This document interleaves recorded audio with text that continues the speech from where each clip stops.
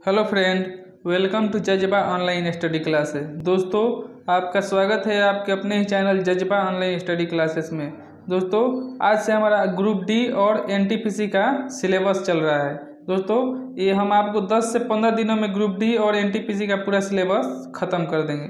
चलिए दोस्तों, तो पहले कुछ कंसेप्ट देखते हैं, उसके बाद हम कुछ क्वेश्चन देखेंगे। तो देखिए, भारतीय रेलवे में 16 अप्रैल को रेल दिवस तथा 10 से 16 अप्रैल को रेल सप्ताह मनाया जाता है। दोस्तों याद रखिएगा, भारतीय रेलवे में 16 अप्रैल को रेल दिवस मनाया जाता है तथा 10 से 16 अप्रैल को रेल सप्ताह दिवस मनाया जाता है। नेक्स्ट इंपॉर्टेंट बात देखते हैं दोस्तों, भारतीय रेलवे का सबसे ऊंचा रेलवे स्टेशन सिमलीगुड़ा है, जो समुद्र से 3268 फीट है, अर्थात 996.08 मीटर ऊंचा है। यह रेलवे स्टेशन दक्षिण पूर्व रेलवे के वाल्टियर मंडल के कोटटावा, लास और किरांडुल रेलवे खंड में है। दोस्तों ये याद कर लीजिएगा, इसमें तोड़ तोड़ के आपसे प्रश्न पूछ सकता है कि सबसे ऊंचा रेलवे स्टेशन कौन सा है। तो दोस्तों, इंडिया का सबसे ऊंचा रेलवे स्टेशन जो है जो सिमलीगुड़ा है, जो समुद्र तल से इसकी ऊंचाई भी पूछ सकता है 3268 फीट, या मीटर में पूछेगा तो 996.08 मीटर ऊंचा है। चलिए दोस्तों, नेक्स्ट देखते हैं, भारतीय रेलवे में अधिकतम रेलवे सुरंग वाला रेलवे खंड उत्तर रेलवे का कालका शिमला खंड है, जिस पर 103 सुरंगें हैं। दोस्तों पहले कुछ कंसेप्ट हम लोग देखेंगे, उसके बाद 10 क्वेश्चन इस पे आधारित हम लोग देखेंगे। चलिए तो दोस्तों, क्या कर रहा है, भारतीय रेलवे में अधिकतम रेलवे सुरंग वाला रेलवे खंड उत्तर रेलवे का कालका शिमला खंड है, जिस पर 113 सुरंगें है। दोस्तों 103 सुरंगें है। तो ये कौन सा रेल खंड है? कालका शिमला खंड, रेलवे का कालका शिमला खंड, इसको याद कर लीजिएगा दोस्तों। नेक्स्ट क्वेश्चन देखिए दोस्तों, भारतीय रेलवे तृतीय श्रेणी 1974 में समाप्त कर दी गई। दोस्तों भारतीय रेलवे का तृतीय श्रेणी जो था वो 1974 में समाप्त कर दी गई। ये ऐसे क्वेश्चन पूछेगा आपसे कि भारतीय रेलवे का तृतीय श्रेणी कब समाप्त कर दिया गया, तो 1974 में समाप्त कर दिया गया। नेक्स्ट तथ्य जो है दोस्तों, भारत के 2 राज्य मेघालय और सिक्किम में कोई रेल मार्ग नहीं है। दोस्तों भारत के 2 राज्य मेघालय और सिक्किम में कोई रेलवे मार्ग नहीं है। याद रखिएगा, कौन से राज्य में रेलवे मार्ग नहीं है, तो मेघालय और सिक्किम में नहीं है। नेक्स्ट क्वेश्चन दोस्तों, भारत के सबसे उत्तर में स्थित रेलवे स्टेशन जम्मू तवी है और सबसे दक्षिण में कन्याकुमारी। दोस्तों सबसे उत्तर में है हमारा जम्मू तवी और सबसे दक्षिण में है कन्याकुमारी रेलवे स्टेशन, याद रखिएगा। विश्व का सबसे लंबा रेलवे प्लेटफॉर्म खड़गपुर था दोस्तों, लेकिन अभी गोरखपुर हो चुका है। इसको खड़गपुर से आप लोग गोरखपुर कर लीजिएगा, जो गोरखपुर अभी जो है 1030 मीटर है। दोस्तों याद रखिएगा, खड़गपुर सेकंड आ गया है 833 मीटर, ये दक्षिण पूर्व रेलवे में है। नेक्स्ट क्वेश्चन दोस्तों, भारतीय रेलवे का सबसे लंबा रेलवे यार्ड मुगलसराय है दोस्तों, जो पूर्व रेलवे में है। दोस्तों याद रखिएगा, सबसे लंबा रेलवे यार्ड जो है मुगलसराय का रेलवे यार्ड है। नेक्स्ट क्वेश्चन दोस्तों, 5 से 12 वर्ष तक के बच्चों को आधा टिकट लगता है, जबकि 60 वर्ष या उससे अधिक उम्र के वरिष्ठ नागरिक को किराए में पुरुष को 40% तथा महिलाओं को 50% छूट मिलती है। भारतीय रेलवे किराए में कुल 30 प्रकार की छूट की व्यवस्था है। ये सब क्वेश्चन पूछ सकता है आपसे। नेक्स्ट क्वेश्चन, भारतीय रेलवे में मेट्रो रेलवे कोलकाता तथा कोलकाता रेलवे स्टेशन के बाद नई दिल्ली रेलवे स्टेशन पर देश के पहली बार विद्युत से चलाई जाने वाली स्वचालित सीढ़ियां लगाई गई है। दोस्तों ये क्वेश्चन पूछेगा आपसे पक्का।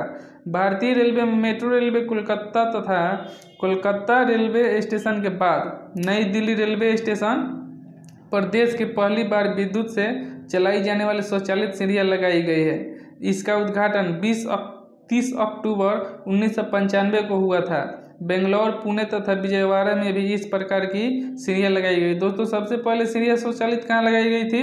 कोलकाता, उसके बाद नई दिल्ली, उसके बाद बेंगलोर, पुणे में लगाया गया है। दोस्तों भारत में रेलवे संग्रहालय भारत में रेलवे संग्रहालय नई दिल्ली और मैसूर में है तथा वाराणसी एवं चेन्नई में प्रस्तावित है। यानी कि अभी तत्काल में जो हमारा भारतीय रेलवे संग्रहालय कहाँ है, नई दिल्ली और मैसूर में है, लेकिन प्रस्तावित किया गया है चेन्नई और वाराणसी के लिए। नेक्स्ट देखिए दोस्तों, भारत में सबसे ज़्यादा आमदनी माल भाड़ा से होती है। ये क्वेश्चन पक्का पूछता है दोस्तों कि हमारे भारतीय रेल सबसे अधिक आमदनी किससे होती है, तो माल ट्रेन से सबसे अधिक आमदनी होती है।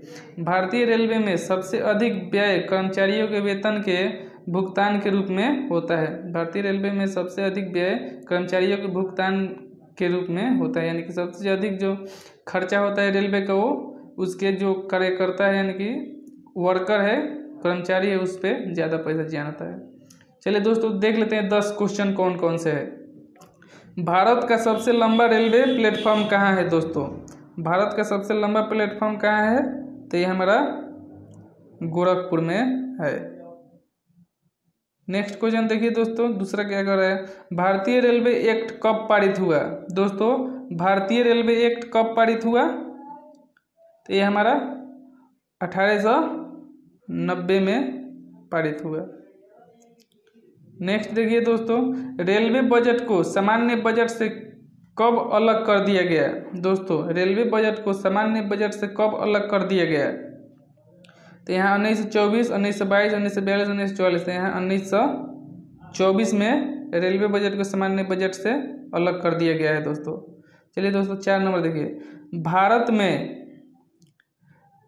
में प्रथम रेलवे गाड़ी कब चलाई गई थी? दोस्तों भारत में प्रथम रेलवे गाड़ी कब चलाई गई थी, तो ये आप सभी को पता ही होगा, 1853 में। नेक्स्ट क्वेश्चन देखिए दोस्तों 5 नंबर, भारत में सर्वप्रथम रेलवे लाइन किसके शासनकाल में बिछाई गई? दोस्तों आप ही पहले इसको बताइएगा, उसके बाद हम बताएंगे। आप लोग अपने मन में ही बता दीजिएगा कि कौन सा क्वेश्चन इसका सही हो। भारत में सर्वप्रथम रेलवे लाइन किसके शासनकाल में बिछाई गई थी दोस्तों? यहाँ तो हमारा आंसर हो जाएगा Lord Dalhousie, option A. Next question दोस्तों देखिए, भारत का सबसे बड़ा रेलवे यार्ड कहाँ है?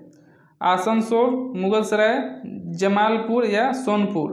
तो दोस्तों यहाँ हमारा सबसे लंबा रेलवे यार्ड जो है यहाँ मुगलसराय में है। नेक्स्ट देखिए दोस्तों, भारतीय रेल का एशिया में कौन सा स्थान है? भारतीय रेलवे का एशिया में कौन सा स्थान है दोस्तों? प्रथम, द्वितीय, तृतीय और चतुर्थ। तो दोस्तों एशिया में हमारा भारतीय रेल जो है दूसरे स्थान पे है। नेक्स्ट देखिए दोस्तों, भारतीय रेल का विश्व में कौन सा स्थान है दोस्तों? भारतीय रेलवे का विश्व में कौन सा स्थान है? अगर विश्व में स्थान पूछे तो हमारा चतुर्थ होगा, और एशिया में पूछेगा तो द्वितीय होगा। इतना बड़ा हमारा रेलवे है, विश्व में चौथा और एशिया में दूसरा। चलिए नेक्स्ट क्वेश्चन 9 नंबर देखते हैं, भारत में रेलवे जोन की संख्या तथा रेलवे डिवीजन की संख्या क्रमशः कितनी है? दोस्तों आपको बताना है रेलवे जोन और रेलवे डिवीजन कितना है। रेलवे जोन और रेलवे डिवीजन, तो हम सभी जानते हैं कि रेलवे जोन जो हमारा है 16 है और डिवीजन जो है 66 है। याद रखिएगा, ये बहुत ही most important question. Last question आज का देखिए, भारतीय रेलवे की 150वीं वर्षगांठ पर भूलो गार्ड को शुभांकर के रूप में किसके द्वारा जारी किया गया था? दोस्तों ये 1950वीं वर्षगांठ में भूलो गार्ड का शुभांकर के रूप में किसके द्वारा जारी किया गया था दोस्तों? ये आप लोग बताइए। तो यहाँ हमारा प्रधानमंत्री के द्वारा जारी किया गया था,